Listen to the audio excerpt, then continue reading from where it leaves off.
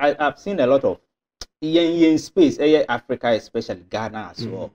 When someone writes a song for someone, it's difficult for them to acknowledge, say, oh, I'm a gospel artist, I'm an artist, I'm also a well-doing artist, but artist A or B wrote the song for me. It seems they have a challenge with that, acknowledging the fact that meant me and showing him way at this particular time in my career, but this person wrote the song for me. Do you also see a challenge with that? People do that. People do that. I mean, it's obvious. People have been complaining about it. Just say, "Obeka say una, obeka bibia ka ho say, ebi ono kra na say." I mean, there's nothing wrong with saying, "Say this brother wrote this for me," and then I will lose you.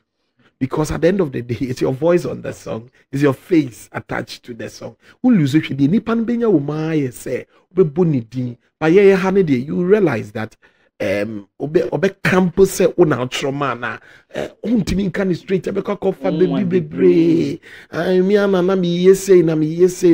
me so it's a challenge. Me momu dear, I think I've worked for Nanajoa who is in the US.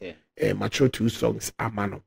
I think with the first one, it is written by Quame Gyedu. I haven't really checked the second one, Inshira, which I wrote for her. And I know check it, but I have seen her also go on media houses. And when she gets the opportunity, she mentions my name. I think on Nipa, Michelle spend the time in writing for her.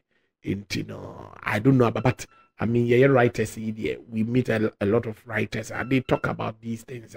Or expect to say, Ibia, Kanipan be bunny din crackers, or no, a year we man, but it will not happen. So it's a reality, it happens.